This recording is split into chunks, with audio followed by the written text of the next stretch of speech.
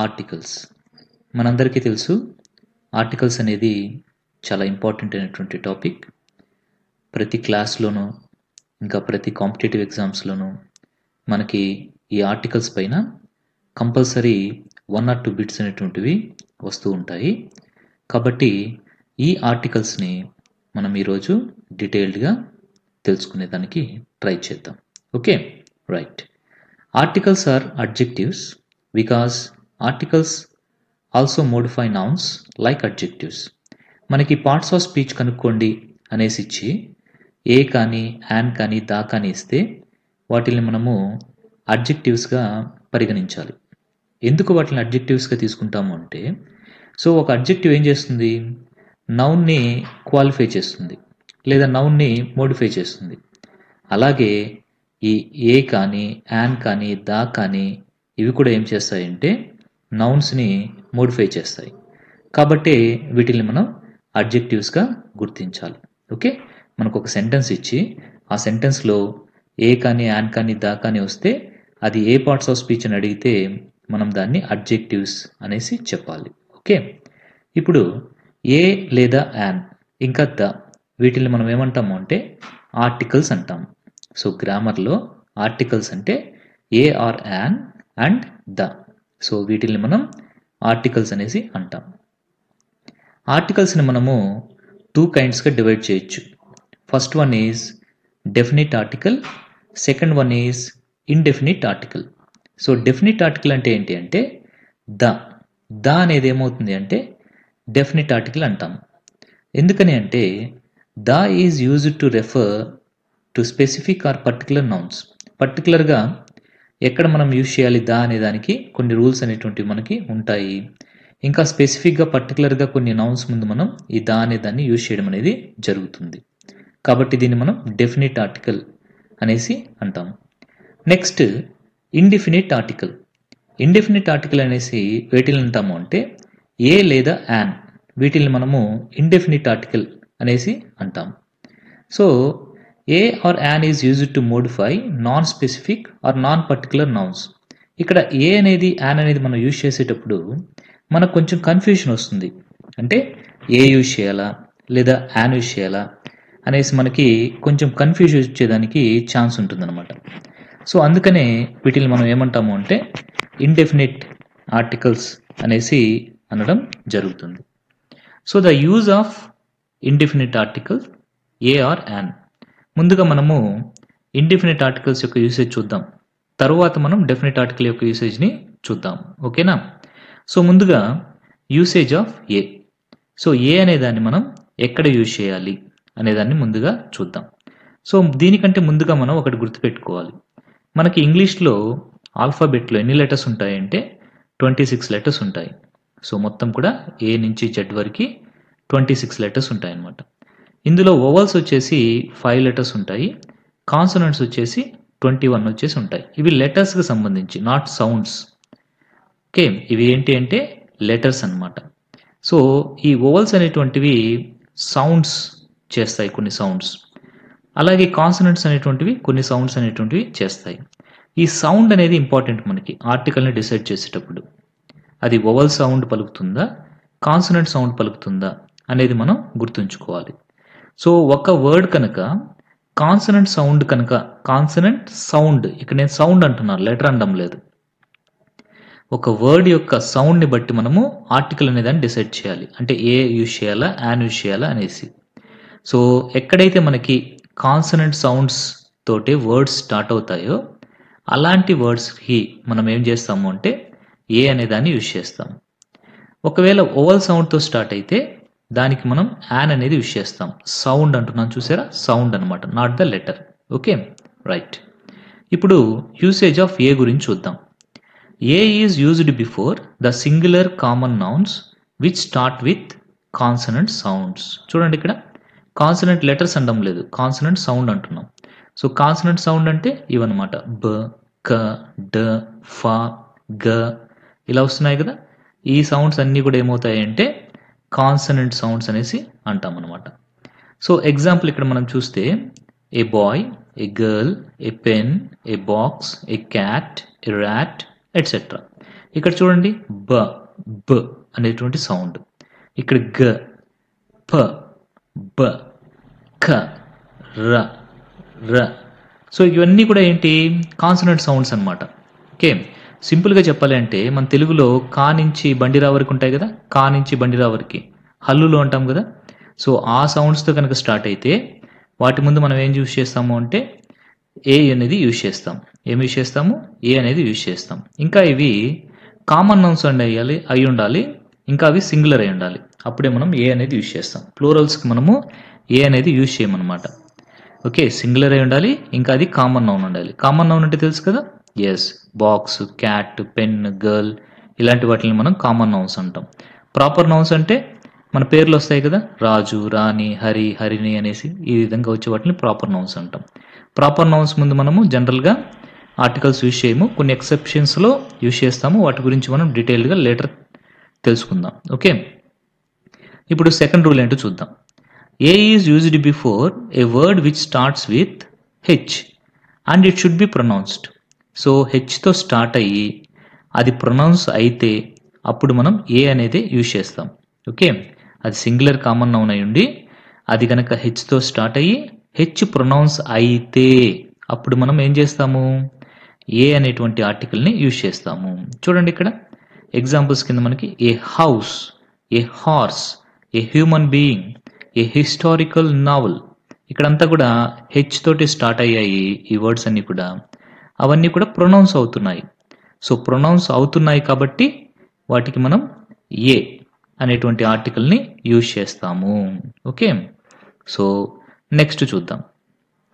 A is used before A word which begins with you when it pronounces as yeah yeah. So ఏంటిది? Why అంటే ఇక్కడ sound yeah sound అనమాట.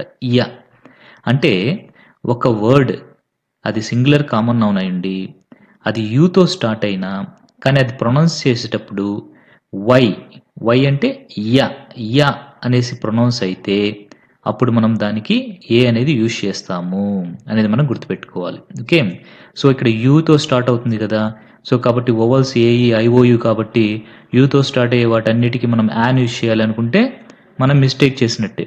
నేను ముందు చెప్పినట్లుగా వర్డ్స్ యొక్క సౌండ్, స్టార్టింగ్ సౌండ్ అనేది ఇంపార్టెంట్, నాట్ ద లెటర్.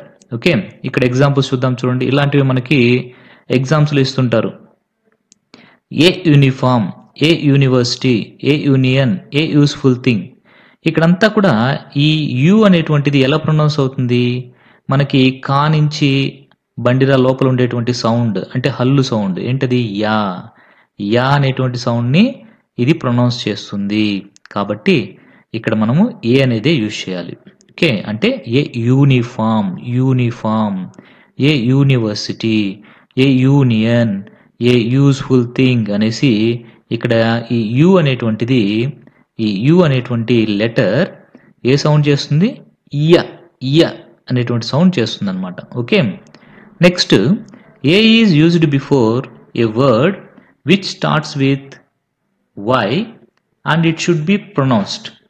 అంటే ఈ వై అనే దాన్ని మనము సెమీ ఓవల్ కింద తీసుకుంటాం అనమాట. ఓకే, చూడండి ఇక్కడ ఏ అనేది మనకి ఒక వర్డ్కి ముందు స్టార్ట్ అయ్యి అక్కడ వై కనుక ప్రొనౌన్స్ అయితే దాన్ని మనము ఏం చేయాలి?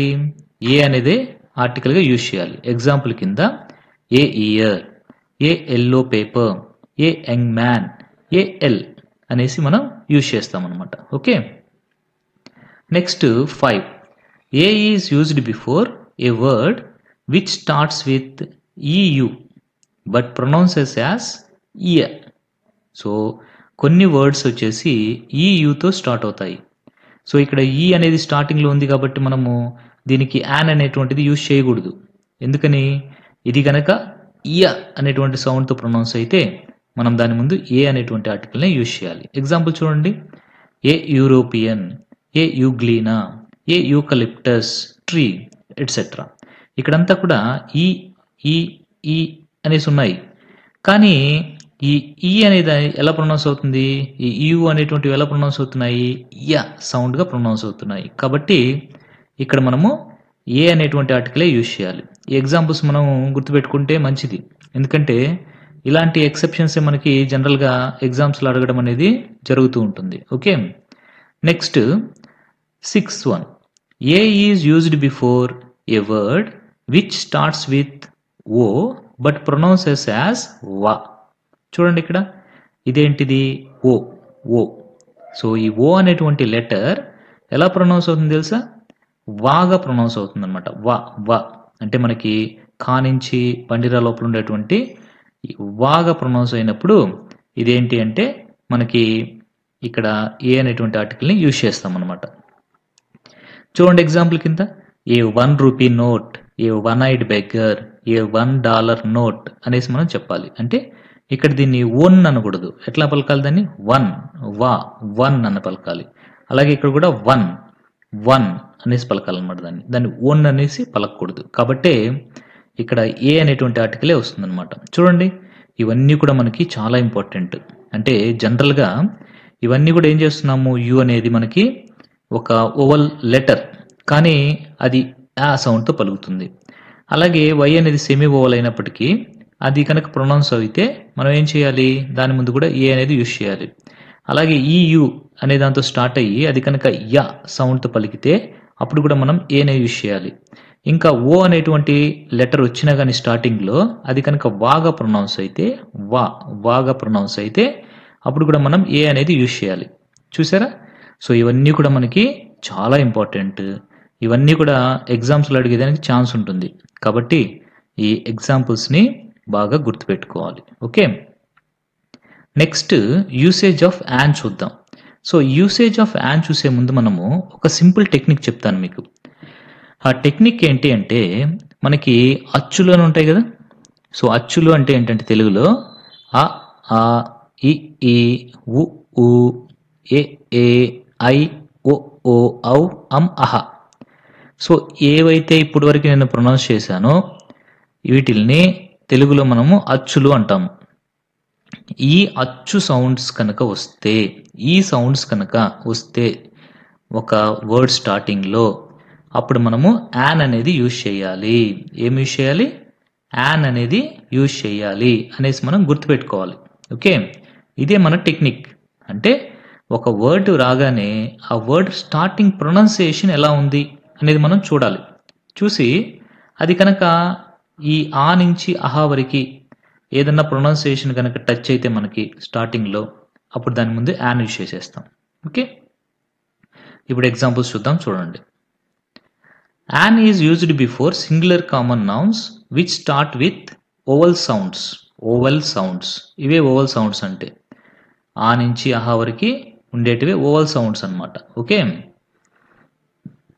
ఇప్పుడు ఎగ్జాంపుల్స్ చూద్దాం. చూడండి, an apple, Apple, an egg, egg, యాపిల్లో ఆ వచ్చింది కదా ఇదనమాట. Next egg, egg. సో చూడండి ఏ ఎక్కడ వచ్చింది? ఇది ఎగ్, an egg అని యూజ్ చేసాం. నెక్స్ట్ an ink pot, ఇంక్ అన్నాం కదా సో ఈ అనేది ఎక్కడ వచ్చింది? ఇక్కడ వచ్చింది కాబట్టి యాన్. నెక్స్ట్ అండ్ ఔల్, ఔ అంటున్నాము, ఔ. సో ఔ ఎక్కడ వచ్చింది? ఇక్కడ వచ్చింది ఔ. ఓకే, కాబట్టి యాన్. నెక్స్ట్ యాన్ అంబ్రెల్లా, అమ్ అంటున్నాం కదా, ఎక్కడ వచ్చింది? ఇక్కడ వచ్చింది కాబట్టి అది కూడా యాన్. అండ్ ఎమ్మెల్యే, ఎమ్మెల్యే ఇక్కడ ఉంది నెక్స్ట్ అలాగే an ఎంపీ, ఎంఏ. సో ఏ అంటే ఇక్కడ ఉంది కాబట్టి చూసారా? సో మనం గనక తెలుగులో అచ్చులు కనుక మనకు వస్తే ఎక్కడ యాన్ యూజ్ చేయాలనేది మనం ఈజీగా కనిపెట్టేయచ్చు అనమాట. సో ఈ టెక్నిక్ని గుర్తుపెట్టుకోవాలి. Okay, next an is used before A word which starts with a silent H. ఇది ఇంపార్టెంట్. ఒక వర్డ్ హెచ్తో స్టార్ట్ అయ్యి, హెచ్ అనేది ఏంటి యాక్చువల్గా? ఏ కాన్సనెంట్ లెటర్. ఓకే, అవును కదా. ఒకవేళ హెచ్ కనుక స్టార్టింగ్లో వచ్చినా అది కనుక సైలెంట్ అయిపోతే అంటే ప్రొనౌన్స్ చేయకుండా ఉంటే అప్పుడు మనం యాన్ యూజ్ చేసుకుంటాం. ఎగ్జాంపుల్స్ చూడండి, యాన్ అవర్, దీన్ని మనం ఎలా పలకాలి? అవర్ అని పలకాలి, అంతేగాని హవర్ అని పలకూడదు. ఎలా పలకాలి దీన్ని? అవర్ అని పలకాలి. అలాగే యాన్ ఎయిర్ అనాలి, దీన్ని హెచ్ సైలెంట్ అనమాట. అలాగే ఇక్కడ an honorable man, honorable అనాలి, honorable అనకూడదు, honorable అనాలి. అలాగే ఇక్కడ an honest person అంటున్నాం కాబట్టి ఆ అనే సౌండే వస్తుంది. సో ఇప్పుడు మనం గమనించామంటే వీటన్నిటి ముందు కూడా మనం ఏమి యూజ్ చేయాలి, యాన్ అనేది యూజ్ చేయాలి అనేసి మనకి క్లియర్గా అర్థమైపోయింది. ఓకే, సో టెక్నిక్ చెప్పినటువంటి టెక్నిక్ని గుర్తుపెట్టుకోవాలి. ఏ అనేది యూజ్ చేయాలి అంటే మనకి హల్లులు అని ఉంటాయి కదా, కా నుంచి బండిరా వరకు, తెలుగులో కా నుంచి బండిరా వరకు కనుక ఉండే ప్రొనౌన్సియేషన్స్లో వస్తే అప్పుడు ఏ యూజ్ చేస్తాం. అదే ఏ అనేది కనుక యూజ్ చేయాలి అంటే మనకి అచ్చులు ఉంటాయి కదా, ఆ నుంచి అహా వరకు, ఇవి కనుక వస్తే మనం వాటి ముందు యాన్ అనేది యూజ్ చేస్తాము. Okay, use of the definite article the గురించి డిస్కస్ చేసుకుందాం. అంటే ద అనేటువంటి ఆర్టికల్ని ఎక్కడెక్కడ మనం యూజ్ చేయాలి అనేటువంటి దాని గురించి క్లియర్గా ఈ వీడియోలో తెలుసుకుందాం. ఓకే, సో ఫస్ట్ వన్ ఏంటి అంటే ద అనేది మనము యూనిక్ థింగ్స్ ముందు యూజ్ చేస్తాం. యూనిక్ అంటే ఓన్లీ వన్ అనమాట. అలాంటివి మనము ఎక్కువ చూడలేము, నంబర్ ఆఫ్ చూడలేము, ఓన్లీ వన్ మాత్రమే ఉంటుంది. అలాంటి వాటిని మనము యూనిక్ థింగ్స్ అనేసి అంటాం అనమాట. ఎగ్జాంపుల్ చూస్తే ద సన్ ఒక్కడే కదా ఉంటాడు, ఎస్. ద మూన్ కూడా ఒక్కడే కదా. ద ఎర్త్ కూడా ఒకటే కదా. ద స్కై కూడా ఒకటే కదా. అంటే యూనిక్ అంటే మనము అలాంటివి మరొకటి పొందలేము, అవి ఓన్లీ వన్ ఉంటాయన్నమాట. అలాంటి వాటిని మనము యూనిక్ థింగ్స్ అంటాం. ఇలాంటి యూనిక్ థింగ్స్ ముందు మనం ఏం చేస్తాము అంటే ద అనేటువంటి ఆర్టికల్ని యూజ్ చేస్తాం. Clear, good. Next the names of reverse యొక్క నేమ్స్ ముందు మనము ద అనేటువంటి ఆర్టికల్ని యూజ్ చేస్తాం. ఎగ్జాంపుల్గా the Godavari, the Amazon, the Nile, the Krishna అనేసి చెప్పుకోవచ్చు. Next the names of Cs, base, gulfs and oceans. So Cs అంటే సముద్రాలు, బేస్ అంటే తెలుసు కదా, ఎస్, బే ఆఫ్ బెంగాల్, అఖాతాలు అంటాం కదా, అలాంటివి. గల్ఫ్స్ ఇంకా ఓషన్స్. సో గల్ఫ్ అంటే పెద్ద పెద్ద డీప్గా ఉండేటువంటి అఖాతాలు, ఇవి కూడా. ఓషన్స్ అంటే మహాసముద్రాలు. ఎగ్జాంపుల్స్ కింద మనం the Arabian sea, the bay of Bengal, the Persian Gulf, the Indian ocean etcetera. ఇవన్నీ కూడా ఏంటి, examples of Cs, base, gulfs and oceans. వీటి నేమ్స్ ముందు మనము ద అనేటువంటి ఆర్టికల్ని యూజ్ చేస్తాం. ఓకే, ఇంకా the is used before the names of mountain ranges and group of islands. Mountain ranges అంటే ఒక గ్రూప్గా ఉండేటువంటి మౌంటైన్స్ కానీ, లేదా ఒక గ్రూప్గా ఉండేటువంటి ఐలాండ్స్ కానీ. ఐలాండ్ తెలుసు కదా, చుట్టుపక్కల నీళ్లతో ఉండేటువంటి భూభాగాన్ని ఐలాండ్ అంటాం. ఎగ్జాంపుల్స్ కింద మనము ద హిమాలయాస్ అనేటువంటివి ద గ్రూప్ ఆఫ్ మౌంటైన్ రేంజెస్కి తీసుకోవచ్చు. The Andaman Nicobar islands, the Lakshadweep అనేటువంటివి గ్రూప్ ఆఫ్ ఐలాండ్స్ కింద తీసుకుంటాం అనమాట. వీటి నేమ్స్ ముందు మనం ఖచ్చితంగా ఏం చేయాలి, ద అనేటువంటి ఆర్టికల్ని యూజ్ చేయాలి. Next the is used before the names of holy books and well known books. Holy books అంటే పవిత్రమైనటువంటి పుస్తకాలు, the Ramayana, the Bible, the Quran, ఇలాంటివి హోలీ బుక్స్ కింద మనం తీసుకుంటాం. ఇంకా well known books, well known అంటే చాలా ఫేమస్ బుక్స్ అనమాట. ద ఒడిస్సీ, ద గలీవర్ ట్రావెల్స్, ఇలాంటి వాటిని మనం ఫేమస్ బుక్స్ కింద చెప్పుకోవచ్చు. వాటి ముందు కూడా మనం ద అనేటువంటి ఆర్టికల్ని యూజ్ చేయాలి. Okay, next the is used before the names of news papers and magazines. News papers యొక్క నేమ్స్ ముందు, మ్యాగజైన్స్ యొక్క నేమ్స్ ముందు మనం ఖచ్చితంగా ద అనేటువంటి ఆర్టికల్ని యూజ్ చేస్తాం. ఎగ్జాంపుల్ చూడండి, ద హిందూ, ద ఈనాడు, ఇవి రెండు ఏంటి, న్యూస్ పేపర్స్ నేమ్స్, కాబట్టి వాటి ముందు మనం ద అనేదాన్ని యూజ్ చేసాం. Next the India today, the చందమామ, ఇవేంటి, మ్యాగజైన్స్ అనమాట. ఈ మ్యాగజైన్స్ ముందు కూడా మనం ద అనేటువంటి దాన్ని యూజ్ చేస్తాం. Okay, next the is used before the names of directions. అంటే దిక్కులు, the east, the west, the north, the south, అనేసి యూజ్ చేస్తాం. ఈ దిక్కుల యొక్క పేర్ల ముందు మనం ద అనేటువంటి ఆర్టికల్ని యూజ్ చేస్తాము. ఓకే, గుర్తుపెట్టుకోవాలి. Next, the names of historical monuments. Monuments అంటే బిల్డింగ్స్, అంటే హిస్టారికల్గా చరిత్ర కలిగినటువంటి పెద్ద పెద్ద బిల్డింగ్ నేమ్స్ ముందు మనము ఏం చేస్తాము అంటే ద అనేటువంటి ఆర్టికల్ని యూజ్ చేస్తాం. ఎగ్జాంపుల్గా మనం the red fort, the Taj Mahal, the Qutub Minar, the Charminar అనేసి చెప్పుకోవచ్చు. These are all nothing but historical monuments. Next, before the historical events also we use the article the.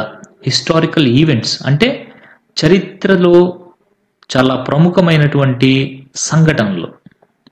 Example కింద మనం the independence day, the republic day, the French revolution, the first world war, ఇవన్నీ కూడా మనము historical events కింద ఎగ్జాంపుల్స్గా చెప్పుకోవచ్చు.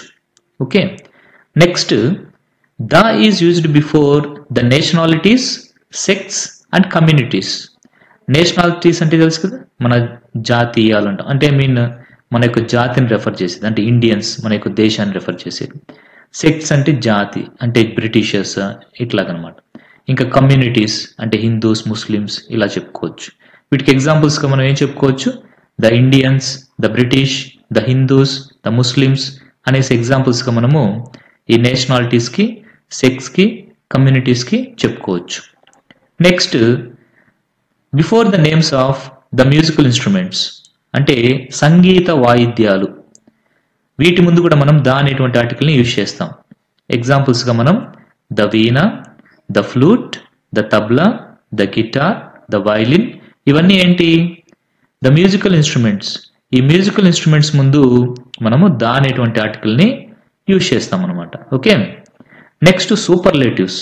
మనకి degrees of కంపారిజన్లో మనం already discuss చేసుకున్నాం కదా. సో మనకి పాజిటివ్, ఇంకా వచ్చేసి కంపారిటివ్, ఇంకా వచ్చేసి సూపర్లేటివ్ అనేసి 3 డిగ్రీస్ ఉంటాయి అనేసి మనం చెప్పుకున్నాం కదా. సో ఇదేంటి సూపర్లేటివ్ డిగ్రీ. ఈ సూపర్లేటివ్ డిగ్రీల ముందు మనం కంపల్సరీ ద అనేటువంటి ఆర్టికల్ని యూజ్ చేస్తాం.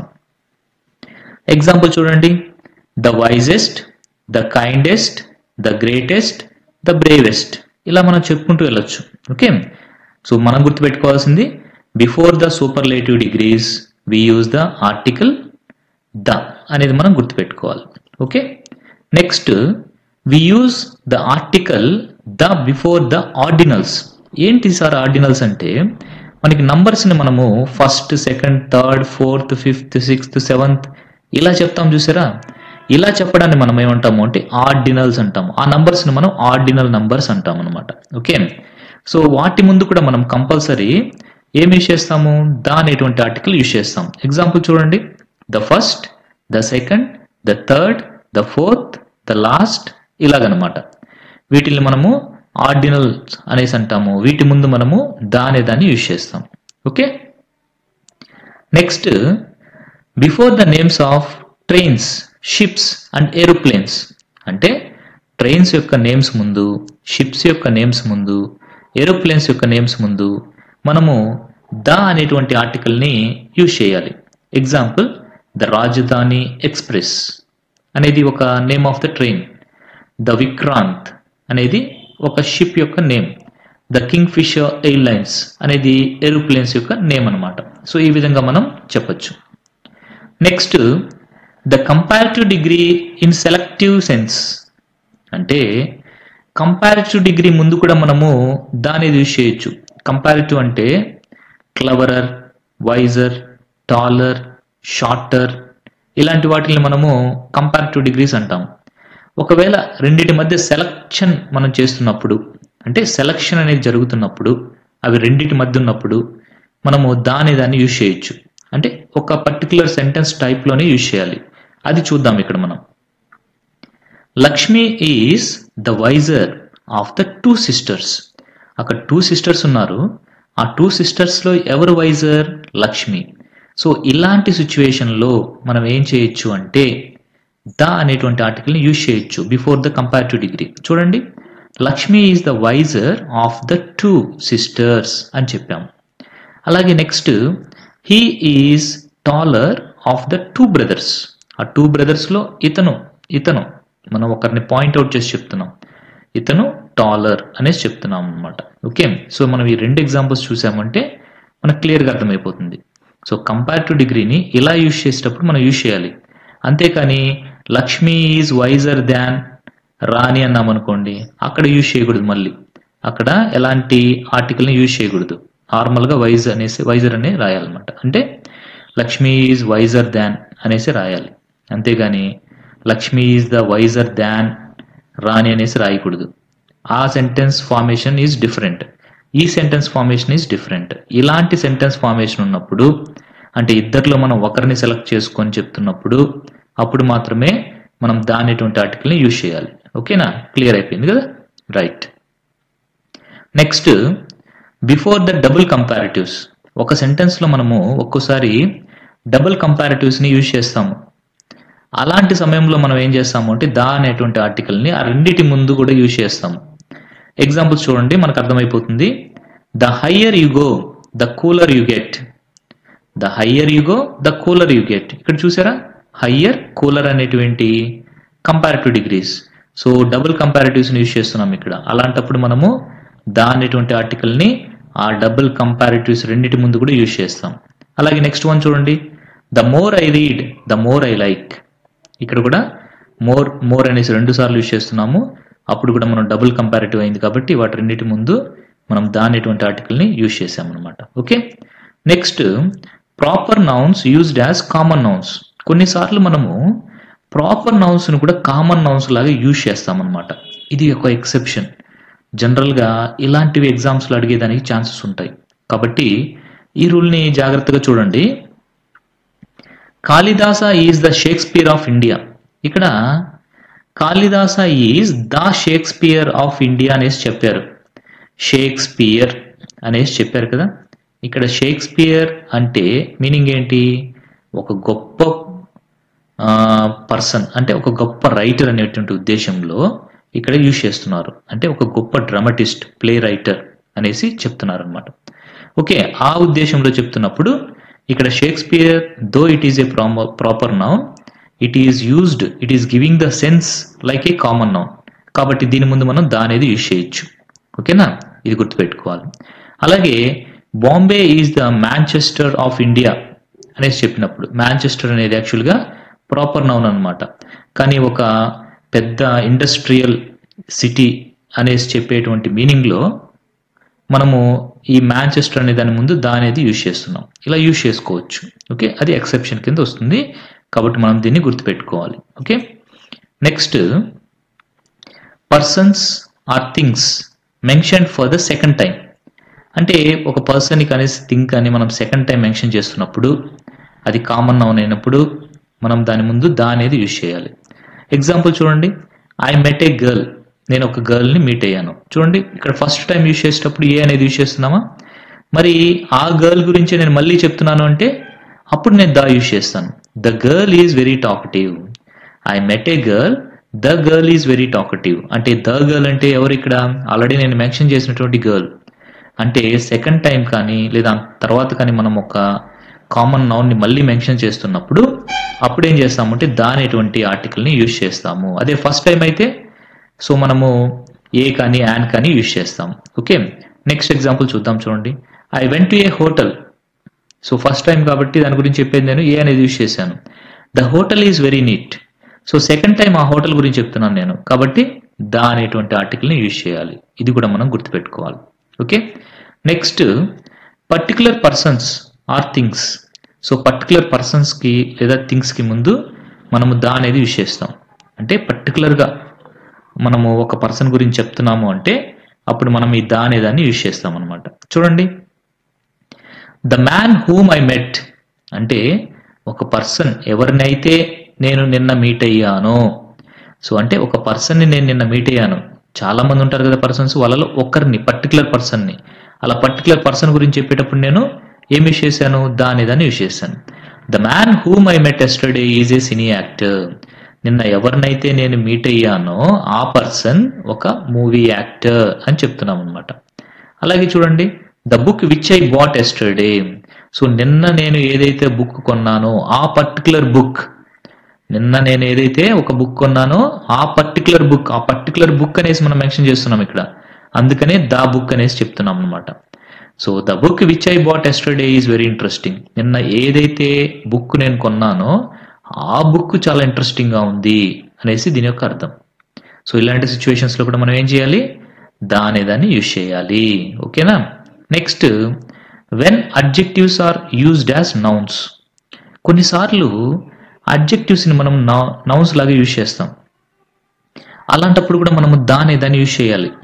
అంటే పర్టికులర్గా మనం అలా యూజ్ చేసినప్పుడు ఏంటంటే అది ఆ గ్రూప్ ఆఫ్ పీపుల్ని అంతా రిప్రజెంట్ చేస్తుంది అనమాట. సో ఎగ్జాంపుల్ చూద్దాం చూడండి. ద రిచ్, జనరల్గా రిచ్ అంటే ఏంటి, అడ్జెక్టివ్ అది. అలాగే ద పూర్ అనగానే ఏంటి, అడ్జెక్టివ్. కానీ ఇక్కడ మనం సెంటెన్స్లో చూడండి, the rich and the poor are common in society. అంటే ఏమని దీని అర్థం, ఇక్కడ ద రిచ్ అంటే ద రిచ్ పీపుల్ అనేసి, ద పూర్ అంటే ద పూర్ పీపుల్ అనేసి. సో మన సొసైటీలో రిచ్ అండ్ పూర్ కామన్ అనేసి చెప్తున్నాం. అంటే ఇక్కడ ద రిచ్ అనేటువంటి అడ్జెక్టివ్ అది ఎలా యూజ్ చేస్తున్నాం మనము, రిచ్ పీపుల్ అనేటువంటి మీనింగ్లో ఒక నౌన్ లాగా యూజ్ చేస్తున్నాం అనమాట. సో అలాంటి సమయాల్లో మనం ద అనేటువంటి ఆర్టికల్ని యూజ్ చేయాలి. ఓకేనా, క్లియర్ అయిపోయింది కదా. నెక్స్ట్ చూద్దాం చూడండి. The old disagree with the young. ఇక్కడ కూడా అలాగే ద ఓల్డ్ అంటే ఏమని, the old generation, the old people అనేసి అనమాట. డిసగ్రీ విత్ ద యంగ్ అంటే ఇక్కడ యంగ్ పీపుల్, యంగ్ జనరేషన్ అనేసి మీనింగ్ అనమాట. అంటే మనకి ఇప్పుడు క్లియర్గా అర్థమైపోయింది. అంటే ఒక అడ్జెక్టివ్ని కనుక మనము ఒక నౌన్ లాగా యూజ్ చేస్తే వాటి ముందు మనము ద అనేటువంటి ఆర్టికల్ని యూజ్ చేస్తాము అనేసి మనకి క్లియర్గా అర్థమైపోయింది. ద ఒమిషన్ ఆఫ్ ఆర్టికల్స్ అంటే ఎక్కడ మనం ఆర్టికల్స్ని యూజ్ చేయకూడదు అనేటువంటి దాని గురించి మనం ఇప్పుడు డిస్కస్ చేసుకుందాం. సో ఈ ఒమిషన్ ఆఫ్ ఆర్టికల్స్ అనేది చాలా ఇంపార్టెంట్. ఇంకా ఇక్కడ నేను మీకు ఎక్సెప్షన్స్ను కూడా ఇవ్వబోతున్నాను. అంటే ఒక రూల్ ఉంటుంది, ఆ రూల్కి ఎక్సెప్షన్ కూడా ఉంటుందన్నమాట. దాన్ని కూడా మీకు ఇక్కడ ఇవ్వడం జరిగింది. సో దాన్ని మీరు జాగ్రత్తగా అనలైజ్ చేయగలిగితే ఎగ్జామ్స్లో మీకు ఎలాంటి కన్ఫ్యూజన్ లేకుండా ఆన్సర్ చేయగలరు. ఓకేనా. కాబట్టి ఆ ఎక్సెప్షన్ని కూడా మీరు జాగ్రత్తగా గమనించాలి, అది మాత్రం గుర్తుపెట్టుకోండి. Okay, let us start the omission of articles. First rule number 1, we should not use articles before the names of subjects. అంటే మనకు సబ్జెక్ట్స్ అంటే తెలుసు కదా, మనకి ఇంగ్లీష్, తెలుగు, ఫిజిక్స్, మ్యాథమెటిక్స్ ఇలాంటి వాటిని సబ్జెక్ట్స్ అంటాం. వాటి ముందు మనము ఆర్టికల్స్ని యూజ్ చేయకూడదు. ఎగ్జాంపుల్స్ చూడండి. I'm a student of political science. Political science అనేది ఒక సబ్జెక్ట్, దాని ముందు మనం ఆర్టికల్ యూజ్ చేయకూడదు. Next, he is learning English. English అనేది ఒక subject, though it is a language, it is also a subject. She is good at physics. So ఇక్కడ physics అనేది కూడా ఒక సబ్జెక్ట్. కాబట్టి ఈ విధంగా సబ్జెక్ట్స్ ముందు మనం ఏం యూజ్ చేయకూడదు అంటే ఆర్టికల్స్ని యూజ్ చేయకూడదు అనేది మనం గుర్తుపెట్టుకోవాలి. Okay. Next rule number 2, we should not use articles before the names of languages. So languages ముందు కూడా మనము ఎప్పుడు కూడా ఆర్టికల్స్ని యూజ్ చేయకూడదు. ఓకే, దీనికి ఎగ్జాంపుల్గా మనం we should speak English fluently. English అనేది ఒక లాంగ్వేజ్, దాని ముందు ఆర్టికల్ యూజ్ చేయలేదు చూడండి ఇక్కడ. ఎస్. అలాగే Telugu is my mother tongue. Telugu అనేది కూడా ఒక లాంగ్వేజ్, దాని ముందు కూడా మనం ఇక్కడ ఎలాంటి ఆర్టికల్ కూడా యూజ్ చేయలేదు. కానీ ఇక్కడ మనకు ఒక ఎక్సెప్షన్ ఉంది, అదేంటో చూద్దాం. If that language is used as an adjective we may use article. ఇక్కడ మనం ఇంతకుముందు చూసినప్పుడు ఇంగ్లీష్ అనేది, తెలుగు అనేది నౌన్స్ లాగా యూజ్ చేసాం మనం వీటిని. ఒకవేళ ఈ వర్డ్స్ని కనుక మనము ఒక అడ్జెక్టివ్ లాగా యూజ్ చేస్తే అప్పుడు మనం ఆర్టికల్ని యూజ్ చేయొచ్చు. ఓకే. నెక్స్ట్ ఎగ్జాంపుల్ చూస్తే మనకు క్లియర్గా అర్థమైపోతుంది చూడండి. This is an English and Hindi dictionary అనేసి ఇవ్వడం జరిగింది. ఇక్కడ డిక్షనరీ అనేటువంటిది నౌన్, హిందీ, ఇంగ్లీష్ అనేటువంటివి ఏంటి అంటే అడ్జెక్టివ్స్గా వర్క్ అవుతాయి. కాబట్టే ఇక్కడ మనం యాన్ అనేటువంటి ఆర్టికల్ని యూజ్ చేయడం జరిగింది. బాగా గమనించారా? ఎస్. ఇక్కడ ఇంగ్లీష్, హిందీ ఉంది కదా, కాబట్టి ఇవి రెండు లాంగ్వేజెస్, కాబట్టి ఇక్కడ నేను ఆర్టికల్ యూజ్ చేయను అంటే కుదరదు.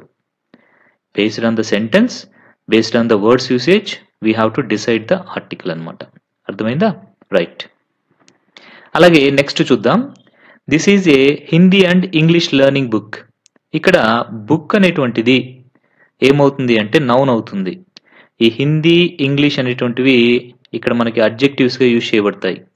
కాబట్టి ఇక్కడ కూడా మనకి ఏ అనేటువంటి ఆర్టికల్ని యూజ్ చేసాం. సో ఇది మనం గుర్తుపెట్టుకోవాలి. ఇలాంటి ఎక్సెప్షన్స్ మనకి ఎగ్జామ్స్లో ఇవ్వడం జరుగుతుంది. ఓకే ఓకే నెక్స్ట్ రూల్కి వెళ్దాం. Rule number 3. We should not use articles before the names of meals. Meals అంటే తెలుసు కదా, అంటే మనకి బ్రేక్ఫాస్ట్, లంచ్, సప్పర్, డిన్నర్ ఇలాంటి వాటిని మనం నేమ్స్ ఆఫ్ ద మీల్స్ అంటాం. వాటి ముందు మనము ఎలాంటి ఆర్టికల్ కూడా యూజ్ చేయకూడదు. ఎగ్జాంపుల్స్ చూద్దాం. Don't skip breakfast. We have just had our lunch. Shall we go for dinner. ఇక్కడ మనం చూస్తే బ్రేక్ఫాస్ట్, లంచ్, డిన్నర్ అనేటువంటి వర్డ్స్ ముందు మనం ఎలాంటి ఆర్టికల్ కూడా యూజ్ చేయలేదు. గమనించారా? సో యూజ్ చేయకూడదు. కానీ దీనికి కూడా ఒక ఎక్సెప్షన్ ఉంది. ఏంటా exception? We may use article before the names of meals when they are referred particularly. పర్టికులర్గా మనము రెఫర్ చేస్తే వాటిల్ని అలాంటప్పుడు మనం యూజ్ చేయొచ్చు. ఎగ్జాంపుల్ చూడండి, మీకు అర్థమవుతుంది. The breakfast which he made was very tasty. చూసారా? ఇక్కడ బ్రేక్ఫాస్ట్ అని ఉంది, కానీ దాని ముందు మనం దా అనేటువంటి ఆర్టికల్ని యూజ్ చేసాం. అంటే పర్టికులర్గా అతను తయారు చేసినటువంటి బ్రేక్ఫాస్ట్ గురించి మనం మాట్లాడుకుంటున్నాం ఇక్కడ. కాబట్టి ఈ సిచ్యువేషన్లో ఇలాంటి సెంటెన్స్లో we can use in front of the names of meals also the article. కాబట్టి ఇక్కడ మనం ఏమి యూజ్ చేసాము? The breakfast which he made was very tasty అన్న సెంటెన్స్లో బ్రేక్ఫాస్ట్ ముందు కూడా మనకి ఆర్టికల్ వచ్చింది. క్లియరా? నెక్స్ట్ ఎగ్జాంపుల్ చూద్దాం. The lunch which we had in Manju restaurant was delicious. Manju రెస్టారెంట్లో ఏదైతే లంచ్ తిన్నామో ఆ లంచ్ డిలిషియస్ అని దీని అర్థం. అంటే పర్టికులర్గా ఒక చోట తిన్నటువంటి లంచ్ అనమాట. కాబట్టి ఇక్కడ కూడా లంచ్ అనేటువంటి వర్డ్ ముందు ఏమొచ్చింది మనకి? ద అనేటువంటి ఆర్టికల్ యూజ్ చేసాం. అర్థమైందా? ఎస్. ఇలాంటి exceptions important. Next rule 4. We should not use the articles before the names of diseases. Diseases ముందు మనం ఆర్టికల్స్ని యూజ్ చేయకూడదు. సో ఎగ్జాంపుల్ చూడండి. She is suffering from fever now. Fever దాని ముందు ఎలాంటి ఆర్టికల్ లేదు చూసారా? ఎస్. హీ డైడ్ ఆఫ్ కలరా. కలరా అనేది కూడా ఒక డిసీజ్, దాని ముందు కూడా మనం యూజ్ చేయలేదు. కానీ ఇక్కడ కూడా మనకు ఒక ఎక్సెప్షన్ ఉంది. ఈ ఎక్సెప్షన్ చాలా ఇంపార్టెంట్. చాలాసార్లు ఎగ్జామ్స్లో అడగడం జరిగింది. ముఖ్యంగా మమ్స్, మీజిల్స్ అనేటువంటి వాటి గురించి అడగడం జరిగింది. సో ఈ ఎక్సెప్షన్స్ ఏంటంటే, కొన్ని డిసీజెస్ ఉన్నాయి. Mumps, measles, rickets, plague, flu అనేటువంటివి కొన్ని డిసీజెస్. వీటి ముందు ఖచ్చితంగా మనం ద అనేటువంటి ఆర్టికల్ని యూజ్ చేయాలి. అంటే the mumps, the measles, the rickets, the plague, the flu అనేసి కంపల్సరీ యూజ్ చేయాలి. ఇది మనం గుర్తుపెట్టుకోవాలి. చాలా ఇంపార్టెంట్ అయినటువంటి రూల్ ఇది. ఓకే. సో కాబట్టి మనం ఎగ్జాంపుల్స్లో చూడండి. The measles is a contagious disease అనేసి పెట్టాం. అంటే ఇక్కడ చూసారా, మీజిల్స్ అనే దాని ముందు ద అనేటువంటి దాన్ని యూజ్ చేయడం జరిగింది. అర్థమైందా? రైట్. ఇది చాలా ఇంపార్టెంట్ కాబట్టి గుర్తుపెట్టుకోవాలి. Next rule 5. We should not use articles before the names of colours. Colours ముందు మనము ఎలాంటి ఆర్టికల్ యూజ్ చేయము. For example, I like black, she doesn't like red, ఇలా చెప్పుకోవచ్చు. దీనికి కూడా ఒక ఎక్సెప్షన్ ఉంది. ఈ బ్లాక్ అనేది మనం అడ్జెక్టివ్గా యూజ్ చేసి దాని తర్వాత ఒక థింగ్ వచ్చినప్పుడు మనము ఆర్టికల్ యూజ్ చేయొచ్చు. చూడండి, she has a blue sari. Sari అనేది నౌన్. ఇక్కడ బ్లూ అనేది ఏమైపోయింది? It is nothing but adjective. He has a black shirt. Shirt అనేది నౌన్, మరి బ్లాక్ అనేది అడ్జెక్టివ్. కాబట్టి ఇక్కడ ఏమి యూజ్ చేసాము? ఏ అనేది యూజ్ చేసాము అనమాట. అర్థమైందా? Right. Next rule number 6. The places like school, college, university, church, hospital, prison, market ఇలాంటివి ప్రైమరీ పర్పస్ కోసం యూజ్ చేస్తున్నప్పుడు ఆర్టికల్స్ని యూజ్ చేయకూడదు. ప్రైమరీ పర్పస్ అంటే ఫర్ ఎగ్జాంపుల్ స్కూల్కి ఎందుకు వెళ్తాం? స్టడీయింగ్కి. కాలేజ్కి స్టడీయింగ్కి, యూనివర్సిటీకి స్టడీయింగ్కి. ఆ పర్పస్తో మనం వీటిని యూజ్ చేస్తే మనం ఆర్టికల్ యూజ్ చేయకూడదు. లేదా అదర్ పర్పస్తో యూజ్ చేస్తే ఆర్టికల్ యూజ్ చేయాల్సి ఉంటుంది. అలాగే చర్చ్కి ఎందుకు వెళ్తాం? We go to church for prayer, right? So ఆ పర్పస్ ఈజ్ దాన్ని మనం ప్రైమరీ పర్పస్ అంటాం. ఆ పర్పస్తో వెళ్తే definitely we should not use article అనమాట. అలాగే మిగతావి కూడా. ఓకే, గుర్తుపెట్టుకోవాలి. ఇప్పుడు ఎగ్జాంపుల్ చూద్దాం, చూడండి. I go to college daily at 8 AM. So daily నేను 8 AMకి కాలేజ్కి ఏ పర్పస్? Primary purpose. ఏంటది? స్టడీయింగ్ కోసం వెళ్తాను. కాబట్టి ఇక్కడ ఎలాంటి ఆర్టికల్ కూడా యూజ్ చేయలేదు. Next, he goes to church every Sunday. So every Sunday అతను చర్చ్కి వెళ్తాడు. What is the purpose? Praying కోసం. అంటే ఇది కూడా ప్రైమరీ పర్పస్. సో ఇలా ప్రైమరీ పర్పస్ వచ్చినప్పుడు మనము ఈ ప్లేసెస్ ముందు ఎలాంటి ఆర్టికల్ కూడా యూజ్ చెయ్యము. ఇది గుర్తుపెట్టుకోవాలి మనం. ఓకే, నెక్స్ట్ దీనికి ఒక ఎక్సెప్షన్ ఉంది, చూడండి. ఇక్కడ ప్రైమరీ పర్పస్ అన్నాం కదా, అదే సెకండరీ పర్పస్ కనుకైతే మనం వాటి ముందు ఆర్టికల్ దాన్ని యూజ్ చేయాల్సి వస్తుంది. So what is secondary purpose అంటే వాటి ప్రైమరీ పర్పస్ కాకుండా అదర్ పర్పస్ అంతా కూడా సెకండరీ పర్పస్ అవుతుంది. ఫర్ ఎగ్జాంపుల్, స్కూల్కి నేను చదువుకునే దానికోసం కాకుండా నా ఫ్రెండ్ని మీట్ అయ్యేదానికి వెళ్ళాను అనుకోండి, అప్పుడు ఏమవుతుంది? అది సెకండరీ పర్పస్ అవుతుంది. అలాగే హాస్పిటల్కి కూడా నేను ఒక డాక్టర్ కాదు, ఏమీ కాదు, చూపించుకునే దానికి వెళ్ళలేదు, మా ఫ్రెండ్ని మీట్ అయ్యేదానికి వెళ్ళాను, ఏమవుతుంది అప్పుడు? అది సెకండరీ పర్పస్ అవుతుంది. ఓకే, ఎగ్జాంపుల్ చూడండి.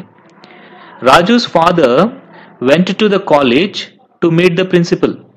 సో ప్రిన్సిపల్ని కలిసేదానికి రాజు ఫాదర్ కాలేజ్కి వెళ్ళారు. సో రాజుస్ ఫాదర్ చదువుకునే దానికి వెళ్ళలేదు కాలేజ్కి, ప్రిన్సిపల్ మీట్ అయ్యేదానికి వెళ్ళారు. అంటే ఏమైపోయింది? అది సెకండరీ పర్పస్ అయిపోయింది. అర్థమైందా? Right. Next, I will meet you near the church. Church దగ్గరలో నిన్ను నేను కలుస్తాను అన్నప్పుడు ఇక్కడ ద చర్చ్ ఏమైపోయింది? ఇక్కడ ఎస్, ప్రేయర్ పర్పస్ కాదు, సెకండరీ పర్పస్ అయిపోయింది. కాబట్టి ఇక్కడ మనం ద అనేటువంటి ఆర్టికల్ని యూజ్ చేయడం జరిగింది ఈ ప్లేసెస్ ముందు.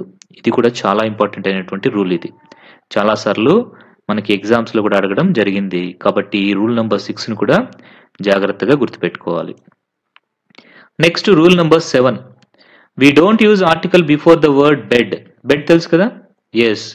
ఇది ఏ మీనింగ్లో యూజ్ చేసినప్పుడు మనం ఆర్టికల్ యూజ్ చేయము అంటే స్లీపింగ్ అనేటువంటి మీనింగ్లో యూజ్ చేసినప్పుడు మనము ఎలాంటి ఆర్టికల్ కూడా యూజ్ చేయమన్నమాట. ఒకవేళ స్లీపింగ్ కాకుండా అదర్ పర్పసెస్ కోసం అయితే అప్పుడు మనం దీని ముందు ఆర్టికల్ని యూజ్ చేయొచ్చు. ఎగ్జాంపుల్ చూడండి. I go to bed at 9 PM daily. 9 PMకి రోజు నేను పడుకునేదానికి వెళ్తాను, అంటే స్లీపింగ్కి, నిద్రపోయేదానికి. సో అప్పుడేంటి? ఎలాంటి ఆర్టికల్ రాదు. మరి ఎక్సెప్షన్ ఏంటి? Other purposes. స్లీపింగ్ కాకుండా అదర్ పర్పస్కి అయితే మనం ఆర్టికల్ని యూజ్ చేస్తాం. ఎగ్జాంపుల్ చూడండి. They are playing on the bed. He has hidden near the bed. చూసారా? ఎక్కడైతే మనము అదర్ దాన్ స్లీపింగ్ అనే మీనింగ్లో యూజ్ చేస్తున్నామో ఈ బెడ్ని, అప్పుడు వచ్చేసి ఏంటి? వి may use the article. Okay, ఇది గుర్తుపెట్టుకోవాలి. Next, rule number 8, we should not use articles before the abstract nouns. Abstract nouns అంటే తెలుసు కదా, మన కంటికి కనపడవు, ఇంకా మనం వాటిని చేతితో టచ్ చేయలేము, ఇలాంటి వాటిని మనం అబ్స్ట్రాక్ట్ నౌన్స్ అనేసి అంటాము. ఎగ్జాంపుల్గా మనం చూడండి, honesty is the best policy, ఇంకా virtue has its own reward అనేసి మనం చెప్పుకోవచ్చు. ఓకే, సో ఇలాంటి వాటికి మనము ఎలాంటి అడ్జెక్టివ్స్ కూడా యూజ్ చేయకూడదు. అంటే ఐ మీన్ అడ్జెక్టివ్స్ అంటే ఇక్కడ ఆర్టికల్స్ని యూజ్ చేయకూడదు అనమాట. ఓకే, దీనికి ఎక్సెప్షన్ ఉంది. ఒకవేళ ఆ క్వాలిటీ కనుక, అంటే ఏదైతే మనం అబ్స్ట్రాక్ట్ నౌన్ చెప్పుకున్నామో అది కనుక వేరే దాన్ని క్వాలిఫై చేస్తుంటే, ఒక థింగ్ని కానీ పర్సన్ని కానీ, అప్పుడు మనము యూజ్ చేయొచ్చు ఆర్టికల్ అనేది. చూడండి. He possesses the swiftness of a tiger. టైగర్కి మనం ఒక క్వాలిటీని ఇస్తున్నాము, స్విఫ్ట్నెస్ అనేటువంటి ఒక అబ్స్ట్రాక్ట్ నౌన్ క్వాలిటీని ఇస్తున్నాము, కాబట్టి ఇక్కడ దాన్ని యూజ్ చేయొచ్చు. She has the cunningness of a క్రో. క్రో అనేటువంటి దానికి ఈ కన్నింగ్నెస్ అనేటువంటి అబ్స్ట్రాక్ట్ నౌన్ మనం ఇస్తున్నాం, కాబట్టి ఇక్కడ మనం దాని అనేది యూజ్ చేయొచ్చు. అంటే ఆ అబ్స్ట్రాక్ట్ నౌన్ని, ఆ క్వాలిటీని మనము మరొక నౌన్కి ఆపాదిస్తుంటే ఆ టైంలో మనము ఏం చేయొచ్చు అంటే ఈ ఆర్టికల్ దా అనేటువంటి దాన్ని యూజ్ చేయొచ్చు. ఇది గుర్తుపెట్టుకోవాలి. బట్ జనరల్గా అయితే అబ్స్ట్రాక్ట్ నౌన్స్కి మనము ఎలాంటి ఆర్టికల్ కూడా యూజ్ చేయము. ఇది మనం గుర్తుంచుకోవాలి. Next, rule number 9, we should not use articles before the material nouns. Material nouns అంటే తెలుసు కదా, బేసిక్ మెటీరియల్స్ అండ్ వాటి ద్వారా మనము వేరే వేరే వస్తువుల్ని తయారు చేసుకుంటాం అనమాట. అలాంటి దాన్ని మెటీరియల్ నౌన్స్ అంటాం. అంటే gold, silver, would, plastic, clay ఇలాంటివన్నీ కూడా ఏంటి మెటీరియల్ నౌన్స్ అవుతాయి. ఎగ్జాంపుల్స్ చూడండి. Gold is a precious material. So ఇక్కడ గోల్డ్ అనే దానికి ముందు మనం ఎలాంటి ఆర్టికల్ యూజ్ చేయలేదు. Furniture is made of would. Would అనే దానికి ముందు there is no article. Plastic is dangerous for environment. Plastic అనే దానికి ముందు కూడా ఎలాంటి అడ్జెక్టివ్ దట్ మీన్స్ ఆర్టికల్ లేదనమాట. కాబట్టి ఇప్పుడు మనం గమనించామంటే ఇవన్నీ మెటీరియల్ నౌన్స్ కాబట్టి వీటి ముందు మనం ఎలాంటి ఆర్టికల్ కూడా యూజ్ చేయలేదు. దీనికి ఎక్సెప్షన్ లేదా? ఉంది. చూద్దాం చూడండి. If they are used as adjectives, ఒకవేళ మనం వీటిని కనుక అడ్జెక్టివ్స్ లాగా యూజ్ చేస్తే వి may use articles. Examples. We bought a plastic chair. ఇక్కడ చైర్ అనేది నౌన్, ప్లాస్టిక్ అనేది ఏంటి అడ్జెక్టివ్, నాట్ ఏ నౌన్. కాబట్టి ఇక్కడ మనం యూజ్ చేయొచ్చు ఆర్టికల్ ఏ అనేసి. She ordered a golden ring for engagement. Golden అనేది ఇక్కడ అడ్జెక్టివ్, రింగ్ అనేది నౌన్. కాబట్టి మనం ఆర్టికల్ ఏ అనేది యూజ్ చేసాము. అలాగే the wooden furniture is attractive. ఇక్కడ ఏదైతే పర్టికులర్గా ఒక ఫర్నిచర్ గురించి చెప్తున్నామో అది వుడ్తో మేడ్ అయిందనమాట. ఇక్కడ వుడెన్ అనేటువంటిది అడ్జెక్టివ్గా యూజ్ చేస్తున్నాము. నౌన్ అనేది ఫర్నిచర్ అవుతుంది. కాబట్టి ఇక్కడ మనము ఆర్టికల్ని యూజ్ చేయొచ్చు. గమనించారా వీటన్నిటికీ difference? Yes, I think it is very clear now. Next రూల్కి వెళ్ళిపోతాం. Rule number 10. ఇది చాలా ఇంపార్టెంట్ అయినటువంటి రూల్. ఇది చాలాసార్లు ఎగ్జామ్లో కూడా అడగడం జరిగింది కాబట్టి జాగ్రత్తగా వినండి. We should not use articles before the proper nouns. Proper nouns ముందు మనం ఎలాంటి ఆర్టికల్ని కూడా యూజ్ చేయము. ఇది నార్మల్ రూల్. చూడండి. Shakespeare is a great play right. Play right అంటే డ్రామటిస్ట్ అనేసి, వన్ హూ రైట్స్ ప్లేస్ అంటే dramas. Next, Manchester is a famous industrial area. ఒక ఇండస్ట్రియల్ ఏరియా పేరు మాంచెస్టర్ అనమాట. So Shakespeare is a great play right అన్నప్పుడు ఇక్కడ Shakespeare అనేది proper noun, Manchester అనేది కూడా ప్రాపర్ నౌన్. కాబట్టి వీటన్నిటి ముందు మనము ఎలాంటి ఆర్టికల్ కూడా యూజ్ చేయకూడదు. ఇట్ ఈస్ క్లియర్ కదా. ఇప్పుడు చూద్దాం చూడండి. నెక్స్ట్ వన్ ఎక్సెప్షన్ ఉంది దీనికి. ఒకవేళ మనం ఈ ప్రాపర్ నౌన్ ని కనుక కామన్ నౌన్ లాగా ట్రీట్ చేస్తే we can use the article. మనం ఆర్టికల్ని యూజ్ చేయొచ్చు. ఎగ్జాంపుల్ చూస్తారా? చూద్దాం. Kalidasa is the Shakespeare of India. ఇక్కడ కాళిదాస్ అని ద షేక్స్పియర్ ఆఫ్ ఇండియా అంటున్నారంటే ఇక్కడ ద షేక్స్పియర్ అనేది చూసేదానికి మనకి ప్రాపర్ నౌన్ గా ఉన్నా ఇది ఒక కామన్ నౌన్ ని మనకి రిప్రజెంట్ చేస్తుంది. ఏంటది? ద గ్రేట్ ప్లే రైట్ అనేసి. ద గ్రేట్ ప్లే రైట్ అనేసి మనకి ఇక్కడ చెప్తున్నారు అనమాట. Kalidasa is the great play right of India అనేసి మీనింగ్ అనమాట ఇది. కాబట్టి ఇక్కడ షేక్స్పియర్ అనేది ప్లే రైట్ అనేటువంటి కామన్ నౌన్ ని రెఫర్ చేస్తుంది. కాబట్టి ఇక్కడ మనం దా అనేది యూజ్ చేసాము. వెరీ వెరీ ఇంపార్టెంట్ రూల్ ఇది. ఓకేనా? రైట్. నెక్స్ట్ చూడండి. Bombay is the Manchester of India. ఇక్కడ మాంచెస్టర్ అంటే ఏ ఫేమస్ ఇండస్ట్రియల్ ఏరియా అనేసి కామన్ నౌన్ గా మనం యూజ్ చేస్తున్నాం అనమాట. కాబట్టి ఇక్కడ కూడా దా అనేది యూజ్ చేసాం. ఇక్కడ చూడండి. This man is a Shylock. So miser అనేసి ఇచ్చారు ఇక్కడ. షైలాక్ అంటే అతని క్వాలిటీ అనమాట. షైలాక్ మనకు తెలుసు కదా, యాంటోనియో, బెజానియో, షైలాక్. సో ఇవన్నీ కూడా మనకి మర్చెంట్ ఆఫ్ వెనీస్ అనేటువంటి ఒక షేక్స్పియర్ రాసినటువంటి మంచి డ్రామా అనమాట. అది మర్చెంట్ ఆఫ్ వెనీస్ అనేసి వండర్ఫుల్ గా ఉంటుంది. దాంట్లో ఉండేటువంటి ఒక క్యారెక్టరే ఈ షైలాక్ అనమాట. షైలాక్ అనేటువంటి ఒక క్యారెక్టర్. అతను చాలా మైజర్ అనమాట. సో అంటే షైలాక్ అనగానే ఇక్కడ మనకి మైజర్ అనేటువంటి కామన్ నౌన్ గుర్తుకొచ్చేస్తుంది. ఇలాంటి సమయాల్లో మనము ఆర్టికల్ ని యూజ్ చేయొచ్చు అనేది మనం గుర్తుపెట్టుకోవాలి. ఓకేనా? ఇది చాలా చాలా ఇంపార్టెంట్ రూల్. ఎగ్జామ్స్ లో నంబర్ ఆఫ్ టైమ్స్ వచ్చినటువంటి రూల్ ఇది. ఓకేనా? Next rule number 11. We should not use articles before relations. Relations అంటే తెలుసు కదా, mother, father, sister, brother, sun, daughter, uncle, aunt ఇలాంటివన్నీ కూడా రిలేషన్స్ అనమాట. వీటి ముందు మనం ఎలాంటి ఆర్టికల్స్ కూడా యూజ్ చేయకూడదు. ఎగ్జాంపుల్ చూడండి. Father has just come from office. So father just ఇప్పుడే ఆఫీస్ నుంచి వచ్చారు. Mother went to market yesterday. ఇక్కడ చూసారా, ఫాదర్, మదర్ ఈ రెండు వర్డ్స్ ముందు మనం ఎలాంటి ఆర్టికల్ కూడా యూజ్ చేయలేదు. బట్ వీటికి కూడా ఎక్సెప్షన్ ఉంది. ఏంటంటే అది if you express the relation of somebody we use articles. అంటే ఈ ఫాదర్, మదర్ ఇలాంటి వాటికి మరొకరితో మనం రిలేషన్ ని చెప్పేటప్పుడు at that time we can use articles అనమాట. ఎగ్జాంపుల్ చూడండి, Harsha is the brother of Hari, the brother of. She is the daughter of Rani, the daughter of. ఇలాగే మనం ఏం రాసుకోవచ్చు, the son of, the wife of, the husband of. ఇలాగా different గా మనము రాసుకోవచ్చు అనమాట. అంటే ఒకరిని మనం మరొకరితో ఆ రిలేషన్ ని చెప్పేటప్పుడు at that time we can use it. Understand. Next rule number 12, man అనే వర్డ్ కానీ, ఉమెన్ అనే వర్డ్ కానీ, గాడ్ అనేటువంటి వర్డ్ కానీ ఎలాంటి ఆర్టికల్స్ ని కూడా యూజ్ చేయమన్నమాట. వీటికి ముందు ఎలాంటి ఆర్టికల్ ని మనం యూజ్ చేయము. ఎగ్జాంపుల్ చూడండి, man is mortal and God is immortal. చూసారా, గాడ్ అనే వర్డ్ కానీ మ్యాన్ అనే వర్డ్ కానీ ఎలాంటి ఆర్టికల్ కూడా లేదు. అలాగే women is cleverer than man. So women is cleverer than man, ఇక్కడ కూడా చూసారా, నో ఆర్టికల్ అనమాట. Okay. Next rule number 13. So ఇది కూడా చాలా ఇంపార్టెంట్ అయినటువంటి రూలే, కొన్నిసార్లు అడగడం జరిగింది. సో గేమ్స్, స్పోర్ట్స్ ఇలాంటి వాటి ముందు మనము ఆర్టికల్ అనే దాన్ని యూజ్ చేయము. చూడండి, we play cricket every day, my sister place chess well. ఇక్కడ చూసారా, క్రికెట్ కి ముందు, చెస్ కి ముందు ఏమన్నా ఆర్టికల్స్ ఉన్నాయా? లేవు. కాబట్టి the names of games and sports should not have the articles.